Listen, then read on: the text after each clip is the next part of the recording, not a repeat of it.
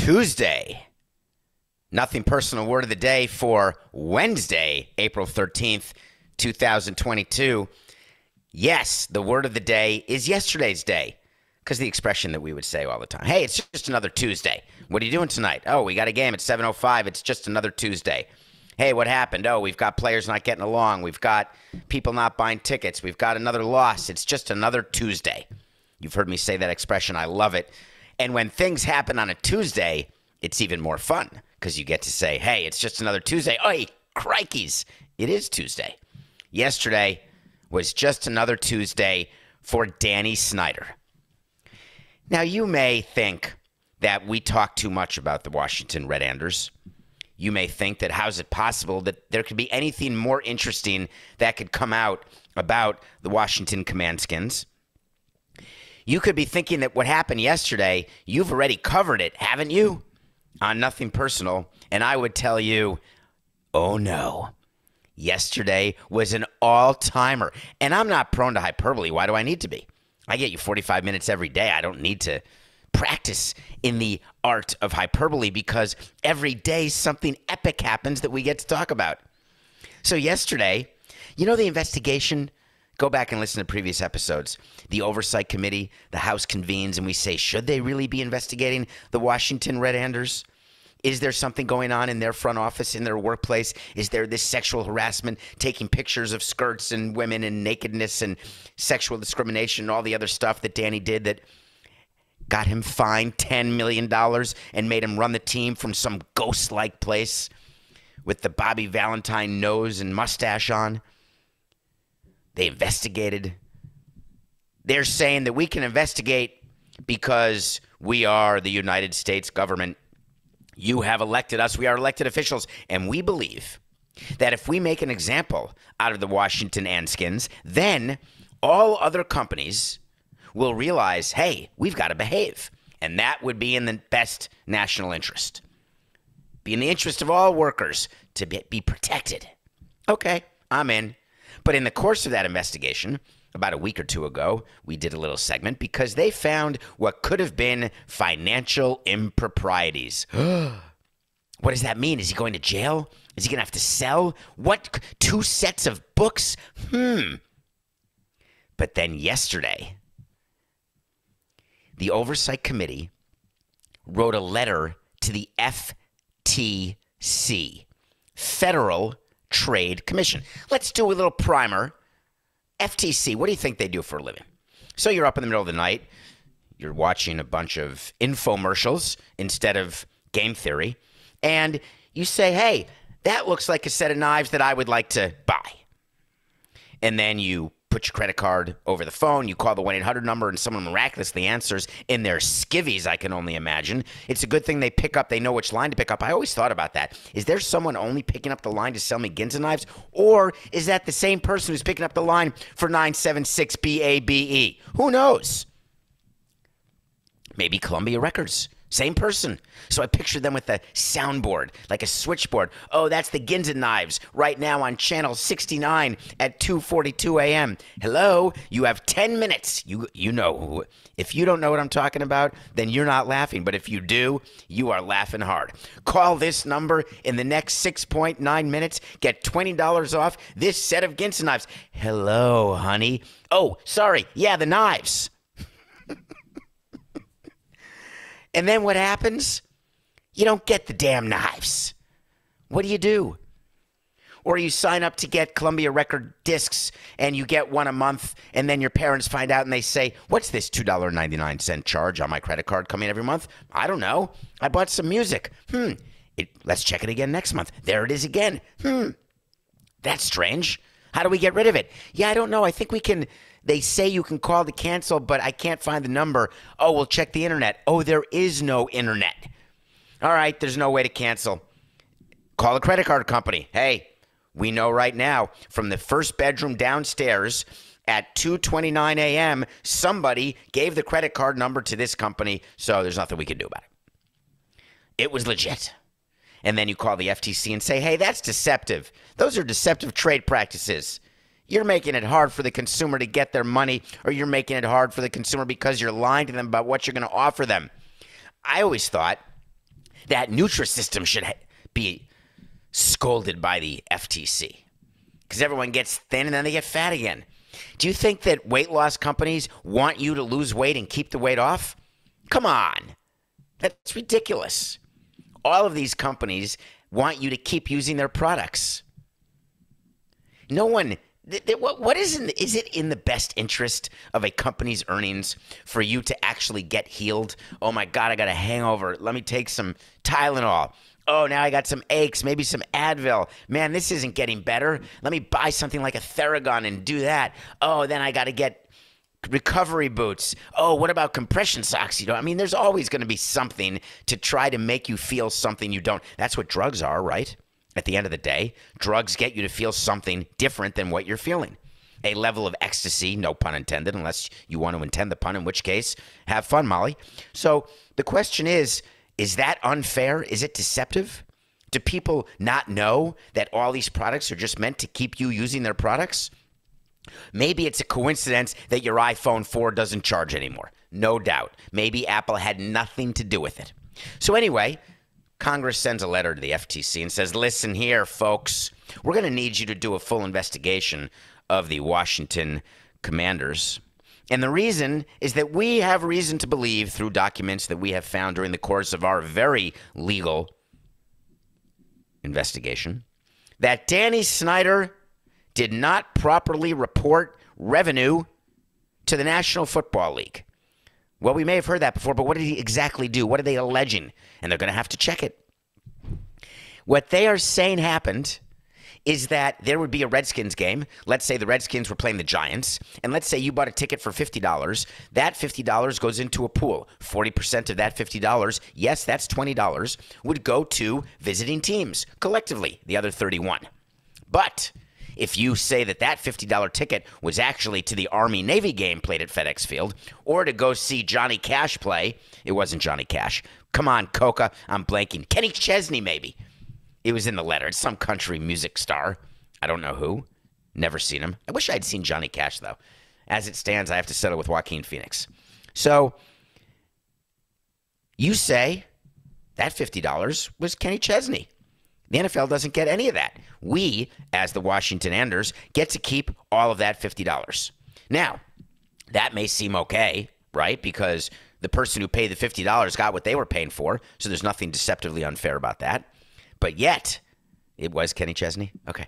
And yet, and it was a Navy game. I was pretty close. Oh, Navy, Notre Dame, whatever. I said Army, Navy. What's the difference? It's a college football game where you got what you paid for in theory. I mean, if your team stinks, you could argue I'm not getting what I'm paying for. But as you know, when you buy a ticket to anything, you are not guaranteed that an artist will play a song or that a team will win a game or that a team will play the player you want to see. You're not guaranteed any of it. RTBOT. Read the back of the ticket, baby. So the NFL takes a look at this and says, you know, we audit. We take a look at all of their football revenue. Is there really a chance that we miss this? Because the auditors for the team, right, they're auditing FedEx Field. They're auditing the revenue for the organization at the top level that owns FedEx Field, that gets the revenue from FedEx Field. If there's revenue that's misclassified, that is not for the auditors to find. That's actually promised by the CFO and the team president. Hey, all revenues are in the bucket they're supposed to be in. I am signing my name. I told you have to do that. And I told you the faith that I had to have in our CFO. Thank you, Michelle, because c'est bien ça, no? Because I knew that he would never make a mistake in misclassifying revenue, but I'm literally not down in the counting room making sure that every ticket and the revenue for that ticket is put in the right game, in the right place. You have to count on people to do it. But if there is a purposeful job of changing that, that comes from above. Mistakes happen, and you may sign your name to a mistake, and you have to take whatever responsibility is by making that mistake or having that mistake made under your watch. But if there is a systematic and long-standing pressure to reclassify revenues, that comes from the top. But then Congress said there's one other thing that you may be interested in, FTC, because we think it's unlawful and we think it may be even criminal. They are making it, the Washington Red Anders, impossible for people to get refunds. Now, why would that be an interest to the FTC? So picture that you give money to a team because you want to buy playoff tickets for that particular year, and you get an invoice for playoff tickets.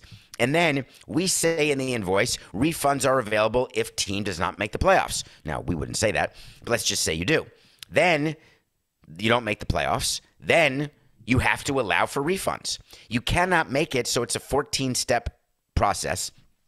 You can't make it that you have to solve a survivor puzzle, then Rubik's Cube, then stand on your hands while reciting the alphabet backwards, and then you get a refund.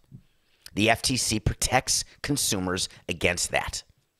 And so what's being alleged is that the Red-Anders said, we are not going to give you refunds unless you do A, B, C all the way through Q. And then people just either gave up, didn't understand the process, and therefore they didn't get their refunds. When you don't give refunds to paying customers, guess what? You keep that money and you get to use that money for other expenses. It helps with your cash flow. It's the oldest trick in the book, which is give me money now and don't let me give you anything until later. I'm going to use the money you give me now. It's like a Ponzi scheme, actually. I'm going to take the money now. I'm going to pay my payroll, my overhead, and then by the time I've got to deliver to you something, I'll worry about that then. So it's just kicking the expense down the can while keeping the revenue. And the reason I say that, obviously, is if you are paying in advance for a game in 6 months, but I use the money now to pay a salary, well, there's still a salary to be paid 6 months from now, which I'm in theory supposed to use the revenue from the game in which they're playing and the game in which is being played. But that ticket revenue was already used. So now I don't have any money. So I got to figure out how to get the next person to pay for it. I never really thought of it that way. So it really is like a total scam. So how is this going to end? It's not illegal, by the way. So the U.S. House Oversight Committee gives this over to the FTC. The FTC will do an investigation. So basically they kick the can down the road to the FTC. It'll be interesting to know what comes next, whether or not the FTC will decide to investigate, whether there's someone in the FTC who actually gives a tinker's damn about Danny Snyder or the fans of the Washington Commandskins. We're going to find out. But the far more important story for Danny and Tanya Harding is whether or not the NFL owners are going to say Ganug. We want to see your books. We want to understand what you did. Because if you want to screw your fans, we're fine. That's your problem. But if you want to screw us, you're going to need a lot more than just jelly. So we'll see what happens with big old Danny. But it's just another Tuesday. God, what a nightmare. But he didn't have the worst day of any team president or team owner. Play me some music, Coca. You know what I want? I want to talk to Samson. So you want to talk to Samson? God, you guys are so pissed in Cincinnati, aren't you? I got a flood of So You Want to Talk to Samsons, which is when you get on my Twitter at David P. Samson and you ask a question, and sometimes it'll make the show. I'll try to get to it on my phone or whatever I do because that's what I do. I put my reading glasses on if you're on YouTube watching this, nothing personal with David Samson. Go to YouTube. I got the Twillery blazer going today. So I put on the reading glasses, the 150s, and I'm looking to see what people are saying, and all of a sudden, beep, beep, beep, rotate, vibrate. Another person, blue, blue, blue. Blue is when you have an open direct message. Blue, blue. I said, uh-oh. Hey, David, I'm from Cincinnati. Does anyone not think of Lonnie Anderson when you think of Cincinnati? And you're talking to a guy who spent 15 years with Tony Perez. Please tell me the commissioner will hear what Castellini said and that he will do something about it, like make him sell. I hear you. I'm so sorry that you have to ask that question. Here's the background. There's an owner of the Reds, and his name is Robert Castellini. He's something else. He's got a son who works for him. His name is Phil Castellini. His son runs the team. Yes, I was not the only son to run a team of a father, stepfather, etc., who owned the team. There's a plethora of them. Some are better than others. Some have rings, some don't. Some get fired, some don't. Some actually run the team, some don't. So Phil Castellini and Bob Castellini are owners of the Reds. They took over for a guy named Carl Lindner, who is a very interesting old man when I first got in the game. I believe he took over for the Nazi Marge Schott. Marge Schott is an owner who got actually forced to sell because she was the biggest racist Nazi. You'd walk into her office like there's swastikas. Like, it's unbelievable that she was able to last as long as she did. An absolute horror show, Marge Schott. Just, there's nothing redeeming about her. Don't speak ill of the dead, David. Why not? When someone is worthy of ill speaking and it's not third degree, it's not hearsay, you've actually know this to be true, then it's okay. So the Castellinis, credit, don't credit. They've had some good years with Joey Votto, signed Joey Votto, then some bad years. They are tanking this year. Not really tanking. They traded their players. They've got some really good young players. Their pitcher, Hunter Green, is really, really good. They had the Rookie of the Year last year, and Jonathan India. I was about to say Jonathan Indiana, which would have been strange because that's not his name. But I'm very bad with names. So it's not like they're an absolute disaster as an organization. But there are certain rumors within the game about the way Castellini is, and he's like many of the other owners, very meddling, sort of very confusing. I want this, no, I want that. Oh, that's not working, let's change it and do this. Changing the plans all the time. His son does his job fine, neither lauded nor praised nor hated nor nothing, just fine, neutral. So Phil Castellini gives an interview. And in the interview, he's on a show. I'm sure if he's on social media, I'm not sure what he is. But he's on a show, and he's asked about, hey, what do you have to say to fans who are upset with where the team is? Who are very anxious and angry at trading the players. Now, keep in mind, this is the same Cincinnati team that signed Moustakas and Castellanos only 1 or 2 years ago and matched him with Votto and had Luis Castillo in that great trade with the Marlins. And they were looked at, wow, these guys are going to be good, but they couldn't quite get over the hump. They did not have the revenue to support it. And then they traded players. Wait a minute, who would ever do that? When you put a good team together and they don't win and you don't have the money to keep them together to run it back again, so you don't run it back again. My, that's good business. That makes perfect sense. But when asked about it, what his answer was, where are you going to go? He's saying to the fans, let's start there. Sell the team to who? That's the other thing. If you want this debate, if you want to look at what you would do with this team to make it more profitable, make more money, compete more in the current economic system that exists, if you want to do that, you'd have to pick this team up and move it out of Cincinnati. So be careful what you wish for, fans. Uh-oh. Rule number 1. When you are a middle-aged white guy and you are running the team and you report to a family member who is the owner of the team, and you know what? I'm gonna sidetrack you and tell you that has nothing to do with nepotism or sons or daughters or fathers or mothers. When you are anyone, let's start with anyone, who has a platform. Let's say you've got one listener to your podcast. You're one of the 3 million podcasts you started, and you've got 1,000 downloads in a year or a week or a month. Who cares? Whatever. Or you've got 1 million downloads a day. The platform, we've talked about it all through COVID. I think we've learned today, no matter how old you are, no matter what color you are, when you have a platform, there's a few things that you just don't want to talk about. You don't want to be perceived as being, and you understand perceived is a word purposely chosen here, racist, misogynistic, in any way hitting the third rail that can get you canceled. You just don't want to do it. There are scores of examples where people with a microphone have gotten themselves in trouble on those topics. And the reason they have is they grew up in a time, much like I did, where the one thing you didn't do when you got your handbook of how to run a team, the number one rule was don't disparage your fans. When you win, thank your fans first. When you lose, thank the other team and thank the fans. When you go into the community, you say, we're doing this for you, the fans. Everything is about them. I told you that no owners believe that. No owners actually think that way, but it's right in the handbook, right there. It's the number one thing to say. That's sort of been moved down now. It's sort of tertiary because now at top of mind has to be the way you treat employees, the way you treat women, keeping your hands to yourself, keeping your thoughts on race to yourself to the extent you have those thoughts that you shouldn't have, thoughts on trans, all these other things that really were not top of mind have now become top of mind, which is really good. So Phil Castellini saying to fans, basically baiting them, he's saying, I'm telling them, I'm a truth teller.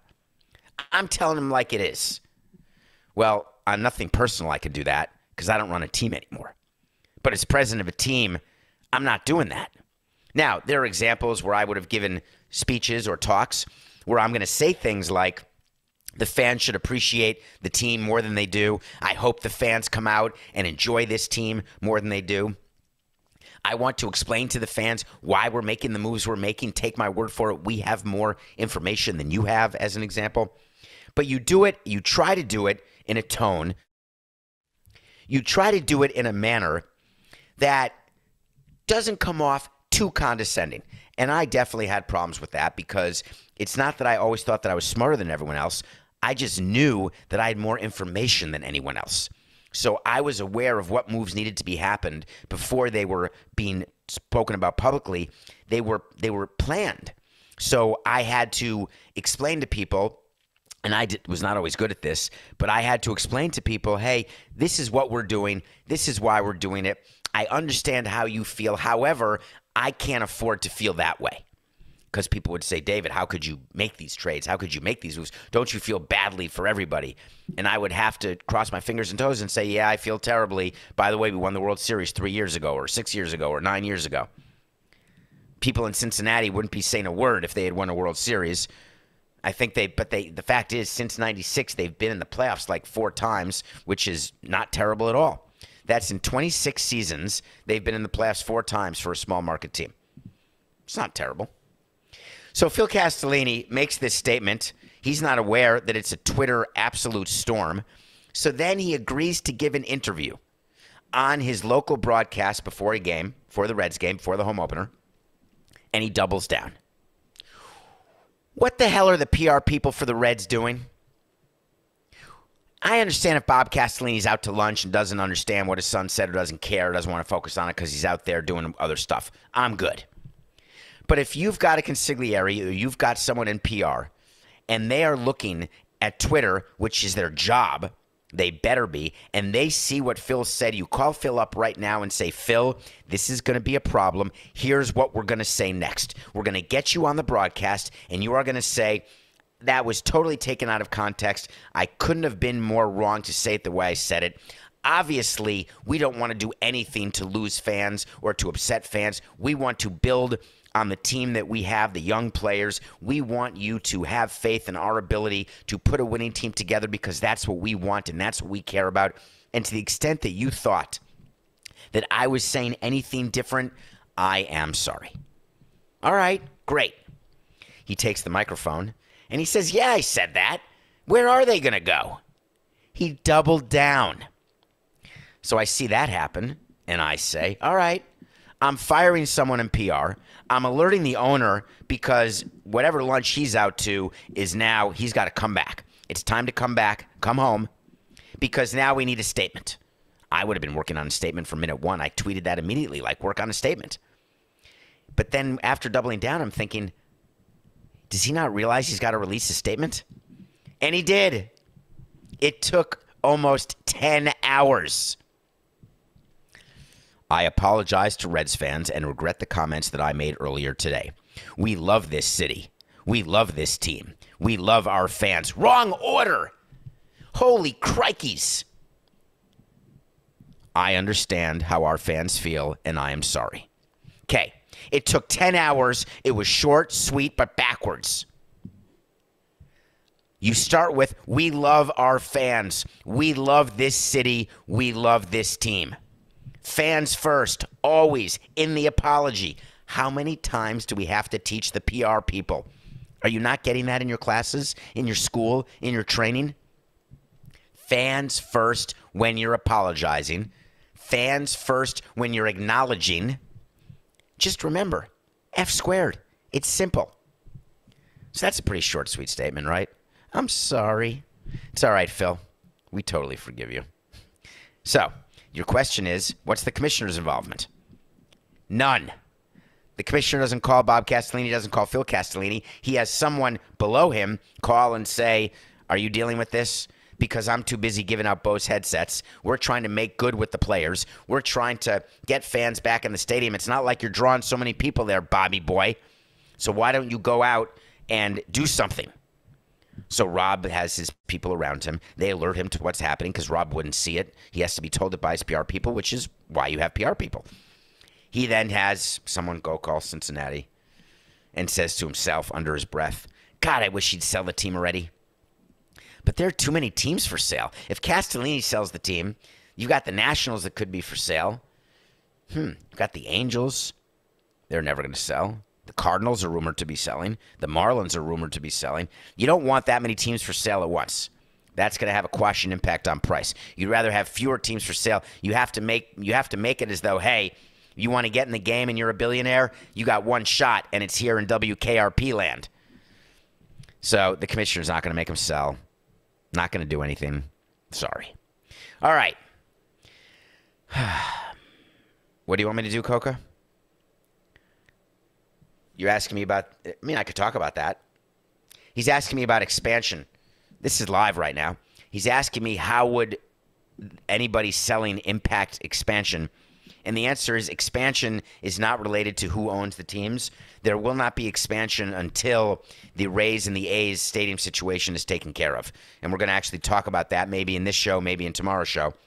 We have to get to it because there's so much going on with in Oakland and with these new ballparks. But the Rays and the A's have got to get their situation taken care of, because if you use a possible expansion city as a threat for relocation, or you actually have to relocate to one of those possible expansion cities, then you are making the globe smaller, meaning you're making the options fewer in terms of expansion. And if you are trying to get the largest expansion fee along with the most money for the stadium in a public-private partnership, then you've got to have as few possibilities as possible, as few cities as possible eliminated. Okay, we're going to come back. I got to review this movie with J-Lo because J-Lo and Ben are engaged, and I just was thinking about it during this movie. It's called Marry Me. And then I've got 2 corrections and some anger regarding the pick of the day. We'll be right back. Welcome back to Nothing Personal. It's David Samson. How are you? Thank you for rating, reviewing, for following, for telling your friends about Nothing Personal. We might as well keep going. Every day, 45 minutes. There's so much to talk about. We cut so many things. Coca, someone tweeted at me, and it's not the first one, saying, why don't you guys go an hour and a half a day? Because you're always cutting stuff out of the show. You have at least an hour and a half you can do. And I said, wait to see. Okay, I watched Marry Me. Has anybody seen that with J-Lo? She sings. So here's the story. She's going to marry some guy, some famous singer, and then finds out the famous singer's cheating on her.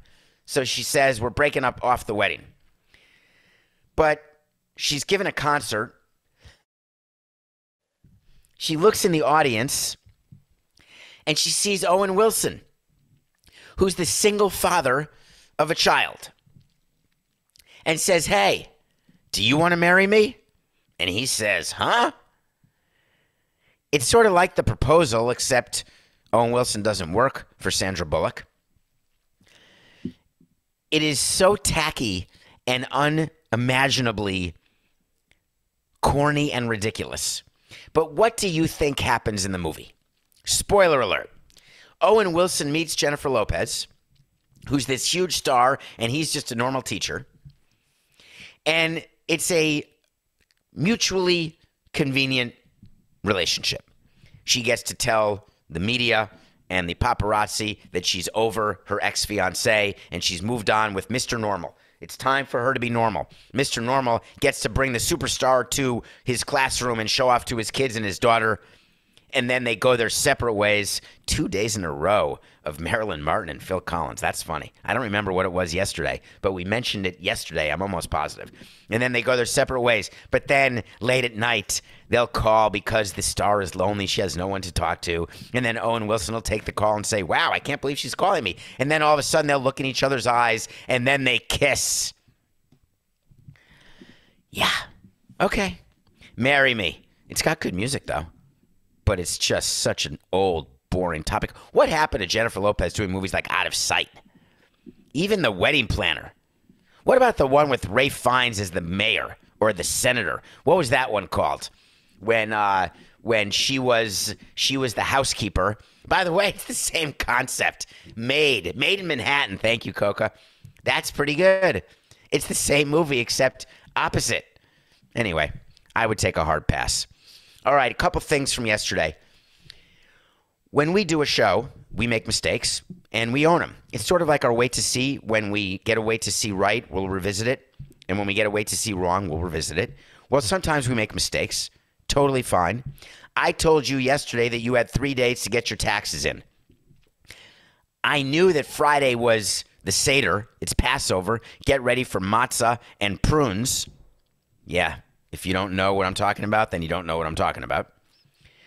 I also sort of realized it was Good Friday. I didn't realize, because I don't do my own taxes. I have an accountant, and I must admit, I didn't realize.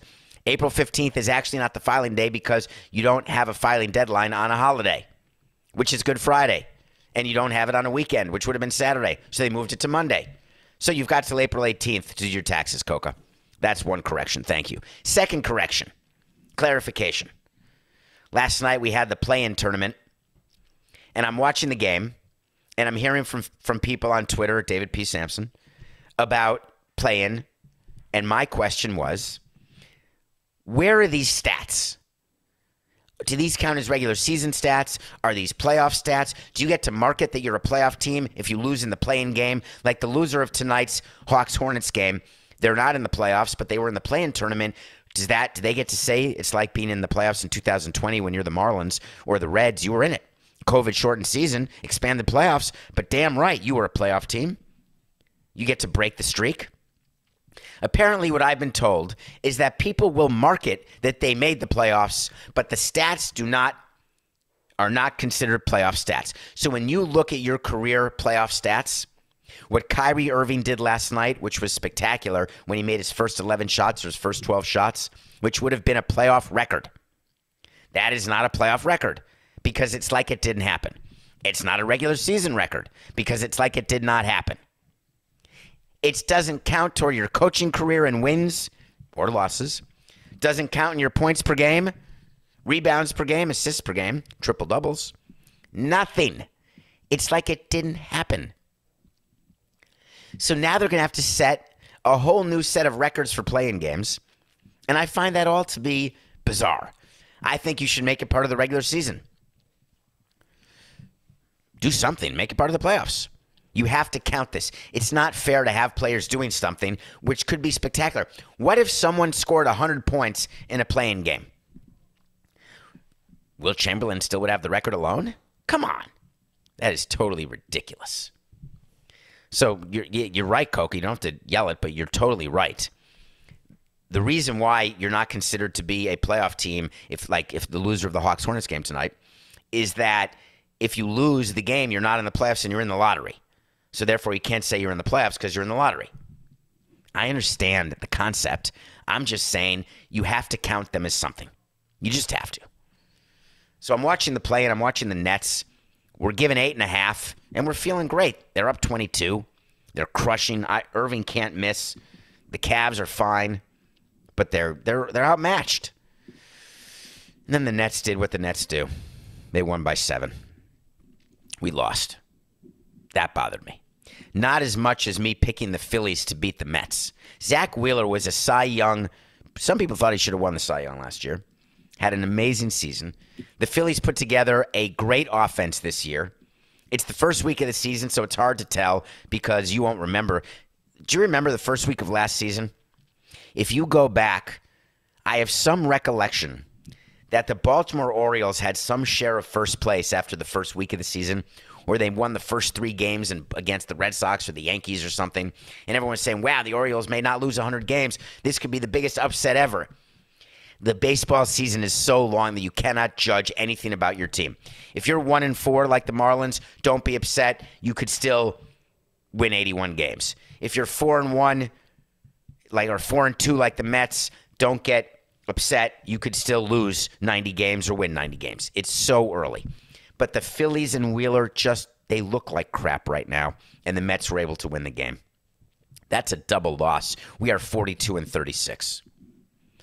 We're only 6 games over. Okay, we're going to keep going. We've got another non-playoff game, but this one, it's a winner go home, because the loser of the Hawks-Hornets game literally is done for the year. The winner of the Hawks-Hornets game gets to play the Cavs on Friday to decide who gets to play the Heat. So this team, either the Hawks or Hornets, because they're the 9th and 10th seed, the way it works in the play-in tournament, you got to win twice. You got to beat 9 or 10, and then you got to beat the loser of 7-8. The loser are the Cavaliers, so they get to go home and play the winner of the Hawks-Hornets. Hawks favored by 5. Here's what's going to happen, and I've got to wait to see for you. The Hawks are about to win 2 in a row. Trae Young will be in the playoffs. They're giving 5 to the Hornets, who actually are a tough team. But I'm going to say Hawks -5 over Hornets, and then wait to see. Bonus wait to see. I think it's a bonus. I can't remember if we have a wait to see later in the show. But a bonus, or an actual, the only wait to see, is that Trae Young and the Hawks will be in the playoffs. Okay. Oh, I got one more pick. So I've been watching the Brewers. My team, I love the Milwaukee Brewers. They're supposed to have the best pitching. Their pitching has been absolutely horrific. Their offense is supposed to be good, too. Their bullpen is supposed to be great. Yelich has finally been hitting, but I don't know where has all the power gone? I know Yelich never did steroids. He was not that guy at all. He was always a guy who hit for average and for power, which is why he's Christian Yelich. But he's had a couple of seasons that are well below his potential or what he's proven to be, and he's hitting the ball this year. I don't know that he's showing power and may only have 1 home run, but the Brewers are a really good team. They're just not showing it. Tonight, Corbin Burns is pitching. Favored to win the Cy Young, should win the Cy Young. I think he's going to win the Cy Young back-to-back. He's going against the Orioles. The Orioles. What's important about this game is that the Brewers are going to win it because Corbin Burns is going to have a way better start than his opening day start, which was an absolute not reflective of the talent he is. And as pitchers, you know, the funny part is this is his 2nd start. 5 days from now will be his 3rd start. That's almost 10% of his season done just like that. Right? You only get 30 starts. Let's say you get 33 if you'd never miss a start and you're the number 1 starter. But we always look at pitchers in 3-game increments, 3-start increments. So if you have 3 starts in a row, you don't dismiss that. Like, oh, it's early, we'll be fine. It's sort of like with at-bats. After 30 at-bats, it's no big deal because an everyday player is going to get 600 at-bats. That's only 5%. So that's like the equivalent of 1 bad start. Not a big deal. But Corbin Burns needs a good one, and he's going to get it.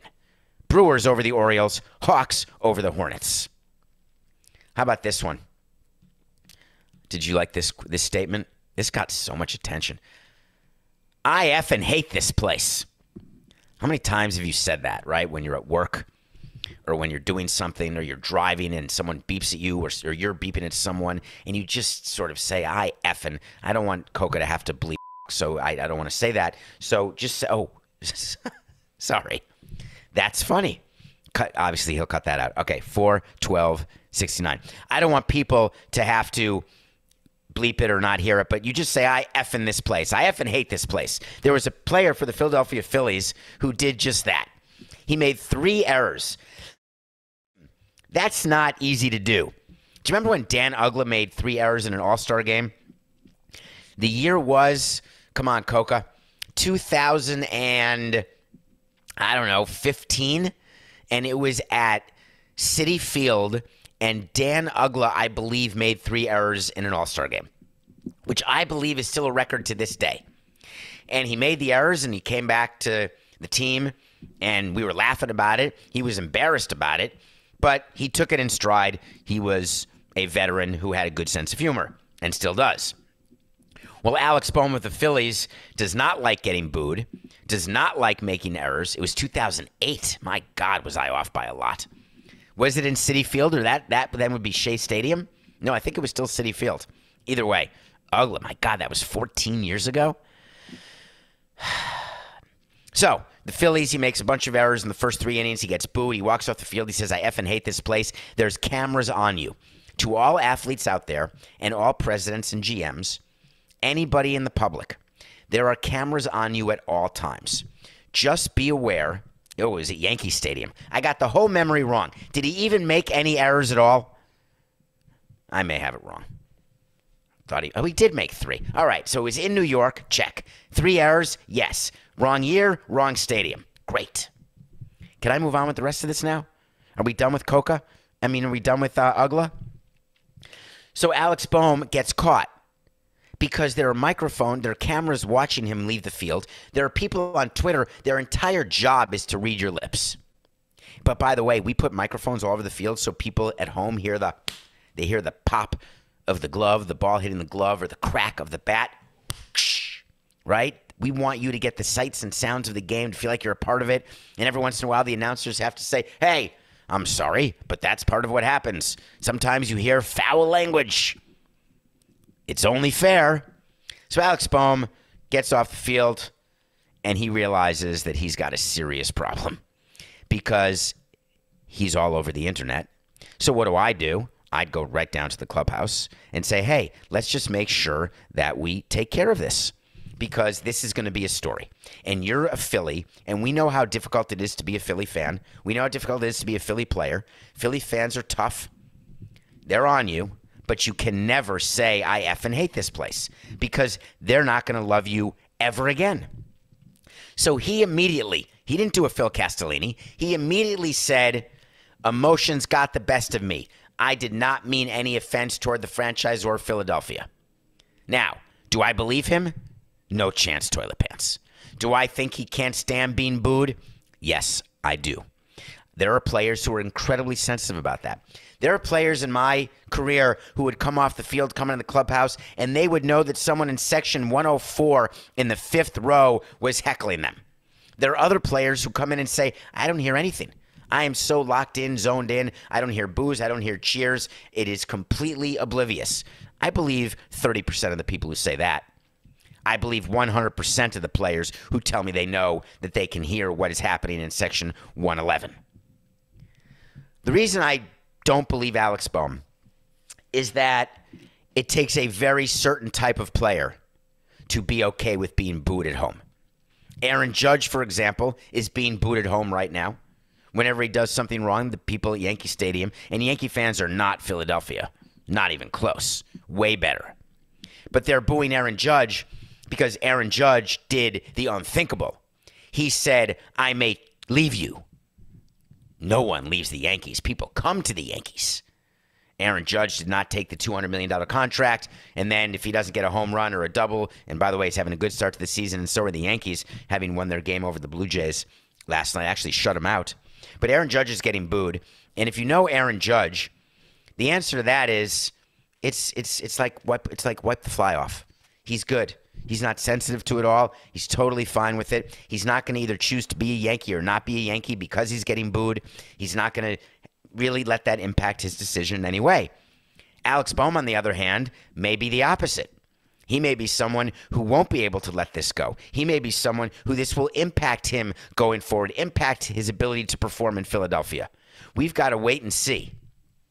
He actually said, I said it. Do I mean it? No. It's a frustrating night for me, obviously. I made a few mistakes on the field. Look, these people, these fans, they just want to win. You heard it. We come back, they're great. I'm just sorry to them. I don't mean that. Guess what the Philly fans did? God bless them. When Alec Bohm took the field the next game? A standing ovation. Do you think Alex then said, hey, they love me now. It's all good. The reason I'm laughing is that one of the great rules, and it's not a top 3 rule for most people, but it's always been my rule, is that in order to be in public, you cannot believe the good that is being written about you if you're not willing to believe the bad that is being written about you. I never believed the bad that was written about me, so therefore, I never believed the good. Now, you're going to say, Samson, there was no good. Well, that's not true. And that's the same now with Nothing Personal. There are people on Twitter say, oh, God, it's the worst show. How could you let this son of a owner who has no right to say about anything, never done anything in his life, get a show? Blah, blah, blah. I've got a show. But there's a lot of you who say, hey, I love it. I listen every day. It's one of my favorite shows. I just let it all roll. players need to do the same thing. You cannot just live for the cheers. You cannot live for the love without understanding how to deal with the hate. I'm proud of Alex for coming forward as quickly as he did. It is critically important. There are players all over who have to live with the reality that they're only going to be popular when they're doing well. That's how it is. What have you done for me lately? You can win MVPs. You can win World Series. You can be the best player on the planet. The minute you slump, the minute you miss a shot, fans feel they buy tickets. They have a right to boo because it makes them feel better. It's like a release for them. It's totally normal and fine. Let it go, Idina. That's our show. We did not get to the public financing, Coke. I really do want to get to that because there's so much going on. So let's see if we can do that tomorrow, okay? All right. That's our show today. Remember, it's just business. This is nothing personal.